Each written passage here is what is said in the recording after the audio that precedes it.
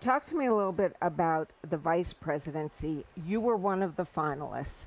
Um, I know you well enough to know you were disappointed. Sure. Did you think that he was going to pick you? No.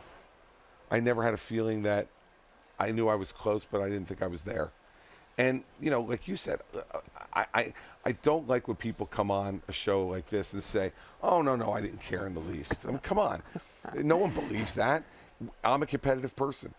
When it was clear that Donald wanted me to compete for this job and to be considered, I wanted to win. Of course you do. But it's not like my lifetime dream was to be vice president of the United States. And so I'm disappointed. No doubt I was disappointed. But I'm over it. Believe me, if I'm over the presidential race, I'm certainly over the vice presidential vetting.